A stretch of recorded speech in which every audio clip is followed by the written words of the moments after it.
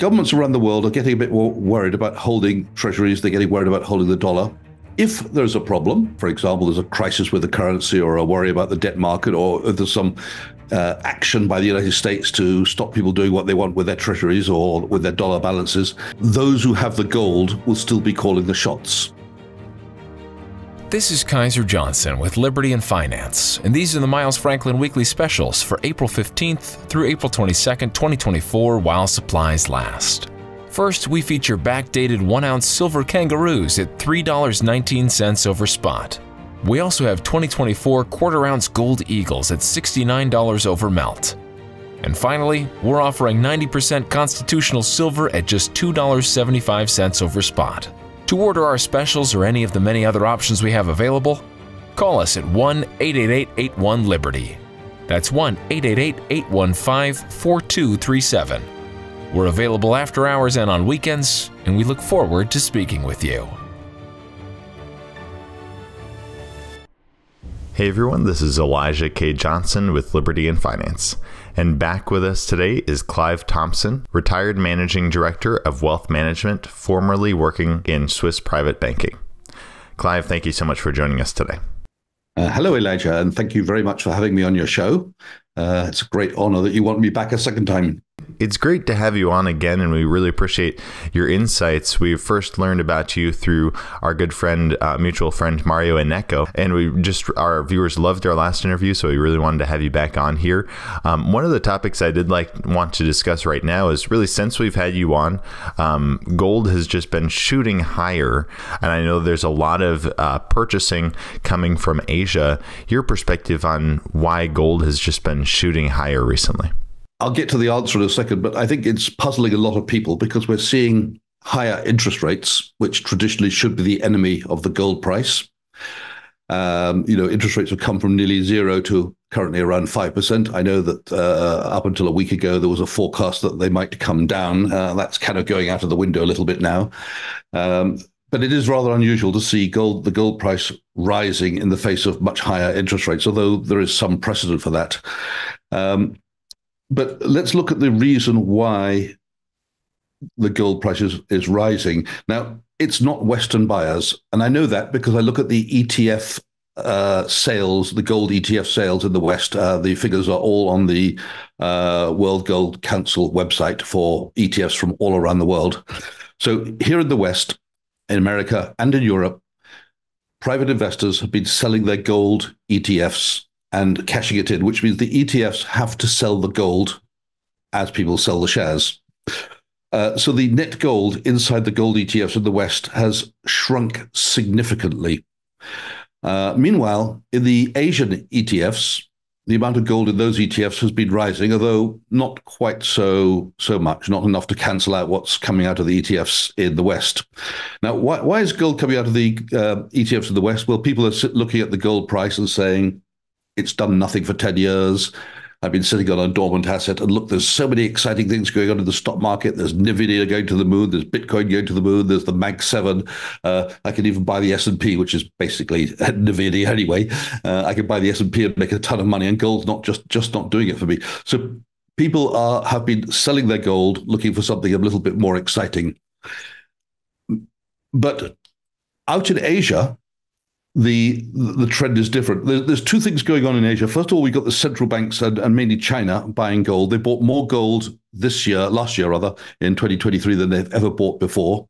And they are very strong buyers in the first quarter of this year. And globally, the gold buying from central banks generally was the second highest in all of history. So strong interest by central banks to buy gold. Why is that happening? It's because the US dollar is a worry for them. And the reason it's a worry for them is because of the rising level of debt in the United States. That's government debt. So the US government is spending rather more than it takes in taxes. It's not taken any action to control that, to rein it in. The difference is getting wider, and a new problem is emerging, and that is of the interest payments on that debt. Because interest rates have risen substantially, when bonds which were issued over the last decade are maturing, and those bonds would have been issued 5, 10 years ago when interest rates were close to zero. So they would have been paying 1, 2, 3%. So as these bonds mature, the government has to refinance its debt at the current interest rates. So on the 10-year, for example, 4.5%. If they're borrowing short term in the treasury bill market, which is one of the things they're doing, they're refinancing themselves at over 5%. So the interest on the US government debt is starting to become a problem. It's literally, the interest expense has literally doubled over the last 12 months due to the higher interest rates. And it looks like that trend is going to continue. And it's consuming a greater percentage of the government's tax take. So the government's tax take is of the order of 4 trillion US dollars. Their expenditures are of the order of $6 trillion. And the interest expense is approaching, it's about 700 trillion now, but it's on its way to $1 trillion. So that would be a quarter of the tax take. Within the next 10 years, it's highly likely that unless some action is taken to rein in spending or raise taxes, it is highly likely that the interest expense on the national debt, on the government's debt, will exceed the total of their tax incoming receipts, which you can appreciate is a bit of a problem if it was an individual with a credit card. And I know the government's not the credit card, but not an individual. So things are different. But if it was an individual with a credit card and your interest outgoings on your credit card debt was exceeding your salary, that's kind of where we're heading at the moment. So governments around the world are getting a bit more worried about holding treasuries. They're getting worried about holding the dollar. And we've seen net divestment of US treasuries and on the other side of the coin, a net increase in gold buying. And that figure, that amount of gold buying seems to be going on. And the reason it's going on is because if there's a problem, for example, there's a crisis with the currency or a worry about the debt market, or if there's some action by the United States to stop people doing what they want with their treasuries or with their dollar balances, those who have the gold will still be calling the shots. And those who have whoever has the most gold will be sitting at the table if they have a new Bretton Woods type agreement to bring in a new world monetary system. I think that's something which is on the cards in the next decade at some point in a crisis. So it makes sense for central banks to buy gold. But that I don't think is the major driver of the gold price. I think it's an important factor. I think there's something even more important going on, and that is more or less the same thing, and it's China, but now we're talking about the middle class in China. And don't forget, the Chinese population is a very large population. It's 1.3 billion people. It's far larger than the population of the United States, many times over. Up until now, the middle class have been saving in the form of apartments. That was the traditional way of saving in China. If you're middle class, you had surplus income, you go to the bank, borrow a bit more money, buy an apartment, rent it out, and then you buy a second apartment, rent it out, and eventually you buy 5 apartments or more and rent them out. That was the way they saved. And, from a normal investing perspective, buying apartments doesn't seem such a bad idea. But the problem which has arisen is there's a massive oversupply of property in China. Millions of these apartments, houses are sitting empty. Real estate companies are going bankrupt. Lots and lots of them are going bankrupt. And there are all across China millions of half-finished, partially finished blocks of flats and houses and apartments. And people who have paid for these things as a form of saving are now facing the situation that they've got an unfinished apartment, which they can't therefore rent out, and they can't finish it either, because they may not have the money, or maybe the company which is employed to do it is the only one who can do it. So owning or saving money via apartments has gone out the window. So people are not doing that in China. So you might think they'd turn to the stock market, but as you know, the stock market in China is the worst performing stock market last year and this year. So is the Hong Kong stock market. So the reason for that is the generally perceived anti-business policies coming out of the central administration. So if you're the average guy in China, the Chinese stock market wasn't such a big thing in China as it is in America, but if you're the average guy in China, you're really thinking, I don't want to put my money into the stock market. It's speculative. It's going down every day, everything, every share anyone ever bought, who I know bought a share, it's lower than they paid for it. It's not a good place to park money. So where are they going? the vast majority of people are going to the jewelry shops in China, and there's tens of thousands of jewelry shops all across China.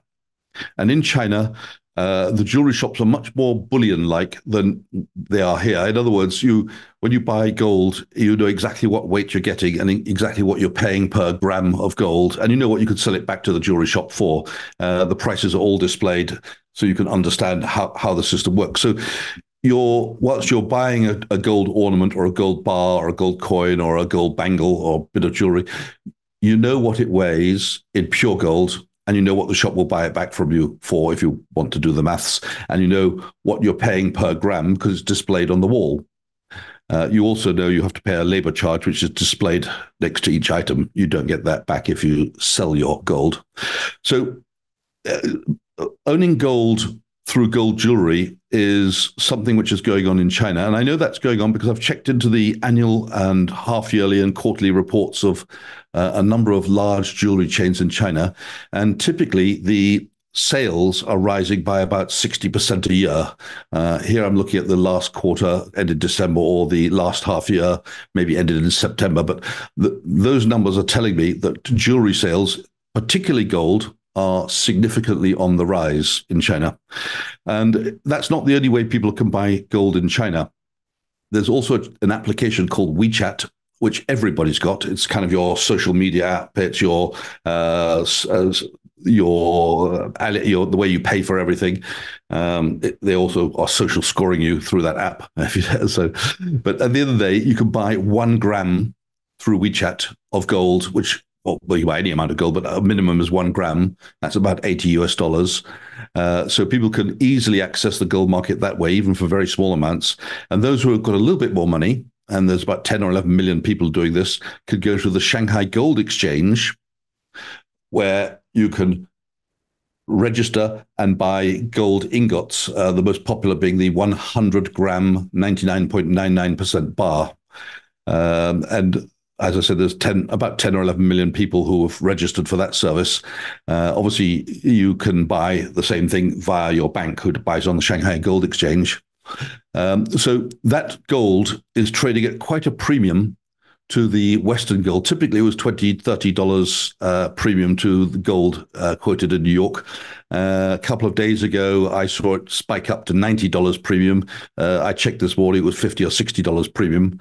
So it's clear that there's more demand in Asia for gold, and it's enough to keep gold at the moment at a premium relative to the Western price. So gold is literally flowing out of the West, ETFs and others, and flowing into the East. No, when it comes to, you said, the people the countries that have the gold have the power. We talked about on our last interview that the US, at least if they still have the gold they say they do, have the most gold. So how do you see this playing out? Because the narrative seems to be that there's a lot of de-dollarization going on, and that the BRICS are rising in power, are going to have a gold-backed currency. But unless they accumulate more gold, it seems like the world will still be US dominant. Correct. So the United States has got by far the most gold in the world. China is trying to catch up rapidly. Of course, there are other countries which have got a lot of gold, including Switzerland, Germany, and Italy. But the United States outshines them all in terms of the amount of gold. But I think the plan from China in particular is to keep acquiring gold, so that at least it has, if there is a new monetary system, it has a say. But there is another aspect to that, and you mentioned the BRICS currency. The BRICS currency doesn't exist yet. There's been a lot of talk about it for a long time, and I think it's still a long time in coming.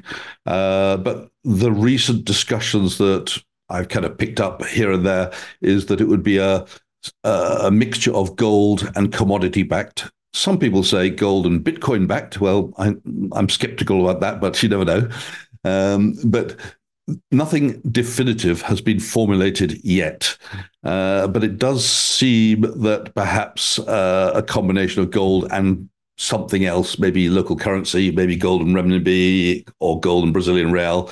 I mean, I don't know exactly how they'd work it, but the plan is to try and build some sort of system which is outside of the SWIFT system so that countries can trade between themselves with some sort of commodity, and that looks like it'd be a gold-backed currency, a BRICS currency, which would not be subject to sanctions by the United States. One of the problems is that the USA has recently, well, it has weaponized the dollar to some extent with its sanctions. And I don't think Janet Yellen helped things very much when she went to one of Russia's allies down in Brazil and started talking about stealing Russia's assets to pay to finance Ukraine. I think it's one thing to freeze somebody's assets; it's another thing to steal them. It's like a parent. You can, or a school, they can confiscate the child's iPhone, but you've got to give it back at the end of the day. But you can't say, "And now the iPhone's mine." There's a world of difference, and I don't think that those words that they might take Russia's assets and use them for some other purpose are going down very well anywhere in the world. So, there's a interest globally for people to de-dollarize themselves and have more of other things which can't be so easily frozen or sanctioned. And I think that, again, plays into the gold as one of the reasons why the gold is starting to rise. But I really think we're at the beginning of a rise. I think the ultimate end for the gold price will probably be close to it. Well, it will be infinity, because at the end of the day, the dollar, I don't want to give a timescale on this, whilst the dollar will continue to exist, it won't be the dollars you've got in your pocket today, which will become effectively unspendable at some point. You mentioned the demand we're seeing not only from China and a lot of these other BRICS nations accumulating gold, but also from the population in China. And it seems like there's a cultural aspect to that as well, that gold is seen as money, right? And we're seeing, did you say 60% increase in demand, it seems like, every year for the jewelry stores there that you mentioned are more like bullion stores? I was really talking the latest figures. If you look at the accounts of jewelry companies, let's take, I'll give you one, for example, Luc Fook, which you can look up. I haven't got the others in my head. Look up the latest results. You'll see that sales are up very, very significantly at the last reported date. So to some extent, that might be COVID related, because maybe people weren't going to the shops as much a year ago. But the bottom line is the numbers for gold sales are extremely good. Now, what about silver then? Because it's interesting, over the last few months, as we've seen gold rise, silver was underperforming. And now, just in the last couple of weeks, I believe it switched to overperforming this year, or pretty close to the same performance as gold. So what kind of demand are we seeing for silver, and why is it catching up so quickly? So the production of silver, the mined silver, has been dropping over the last decade. I think there's two reasons for that. One, the silver price hasn't done very well. It's a lot lower than it was 10 years ago, but that's not really the factor. The real point is that silver is mined as a byproduct to a large extent of other metal mining, so it's not dependent on the price at all. So we've had mine production dropping a bit over the last decade. We have also seen rising industrial demand. And by industrial demand, I'm talking about the photovoltaic, the electrical industry, the auto industry, and of course the manufacture of collector bars and coins, the sort of things that where silver gets used. So the demand from those sources has been increasing, and it's now greater. I'm talking 2022, and we haven't seen the 2023 figures. They may not be out yet, but it's now greater than the supply. So the difference has been coming from recycled silver. That's why, going back over the last year or so, we have seen a rise in the silver price, and that's sucked out more recycled silver.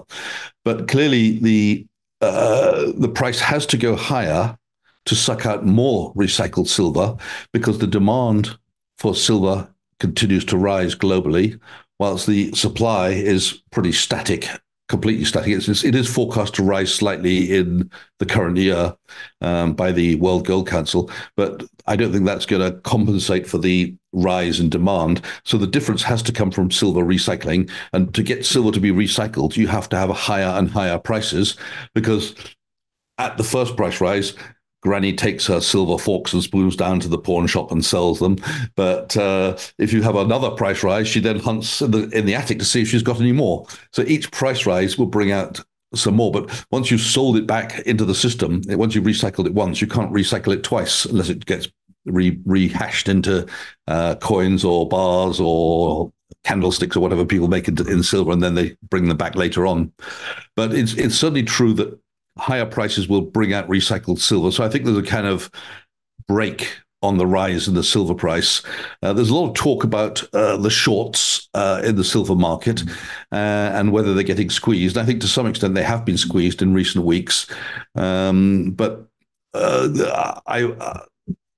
I'm always quite wary of people who say it's the shorts who've been putting a lid on the prices. I don't really believe that. I mean, anyone who goes short of a product knows that if the price rises, you can really get screwed over in terms of money. Now, that did happen a year ago in the nickel market, as we saw, where there was one particular short, a major short, who couldn't deliver on the nickel that he'd sold short. And then, of course, the nickel price went up to 5 or 6 or 7 or 10 times the price it was.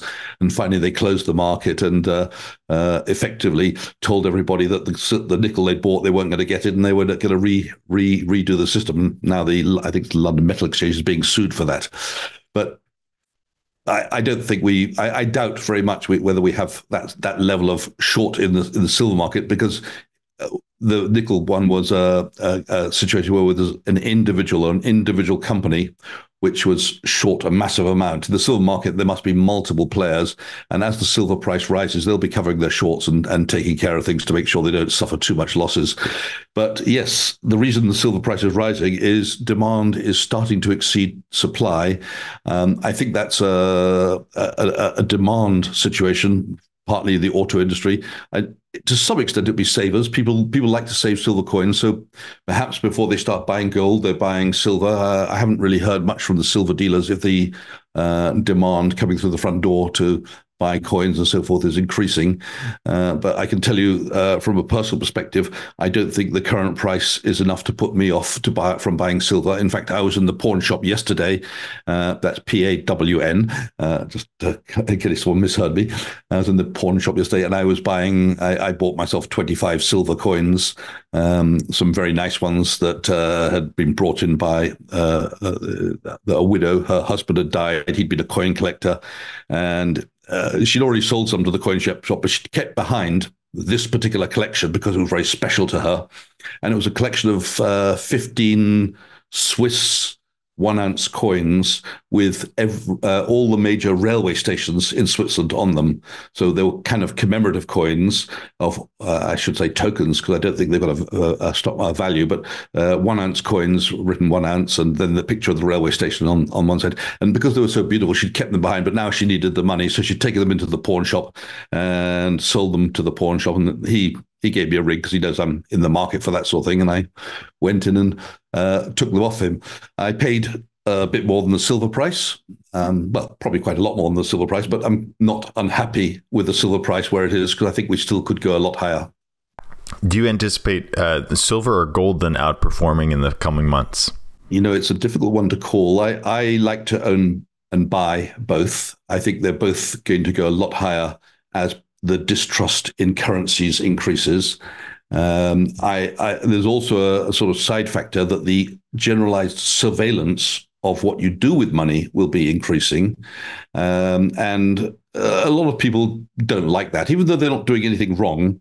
They just don't like the fact that someone's looking over their shoulder. So, you know, while you're quite happy using your credit card to go do your shopping and so on, there will always be situations and circumstances where people want to pay cash. And that option might be going away. And you never know when you might need to pay somebody something. And perhaps if you don't want to use your bank account or your credit card, people like to think that, I know gold and silver isn't used as cash today, but they might like to think they'd like to have a means to do that. So to illustrate that, you can imagine there are people who want to slip a $50 note, I don't know if they exist in America, $100 note into the present for their grandchild. So you send them a birthday card with a $100 note. Well, maybe you won't be able to do that in the future. Maybe you'll have to slip in a silver coin. What about the housewife who's got an abusive husband who controls everything? Well, she won't be able to squirrel away a bit of getaway money, runaway money on her wallet if it's surveyed, and if you can't put away cash or spend cash, then again, maybe she's going to be looking for some other solution, and gold and silver could come in there. What about when you have the man who shows up at the door offering to cut your grass? Well, he's not going to be taking your credit card. He wants cash in hand. And we could go on and on and on, thinking of circumstances where you want to spend some money and you don't want to use electronic means of payment. And I'm talking about perfectly legal reasons. I'm putting to one side the illegal reasons, which we all know do exist as well. So I think there's going to be, as the ability to use cash reduces over time, and I think it will reduce over time because that's the plan of most governments, to gradually replace cash with what they call the central bank digital currency, the CBDC. That could be some years in coming, but that's their plan. So as this comes into existence, I think the usage of cash will decline to the point where you can't actually spend your cash anymore, or more likely, at some point due to a crisis, they make it mandatory to use your CBDC wallet at your bank or your CBDC wallet on your phone for every transaction you do, for tax and anti-money laundering reasons. And that, of course, will mean that you don't have any option but to use electronic means of payment, and therefore secret means of payment, which you might want to have for personal reasons, won't exist anymore. This is Kaiser Johnson with Liberty and Finance, and these are the Miles Franklin Weekly Specials for April 15th through April 22nd, 2024, while supplies last. First, we feature backdated 1-ounce Silver Kangaroos at $3.19 over spot. We also have 2024 quarter-ounce Gold Eagles at $69 over melt. And finally, we're offering 90% constitutional silver at just $2.75 over spot. To order our specials or any of the many other options we have available, call us at 1-888-81-LIBERTY. That's 1-888-815-4237. We're available after hours and on weekends, and we look forward to speaking with you.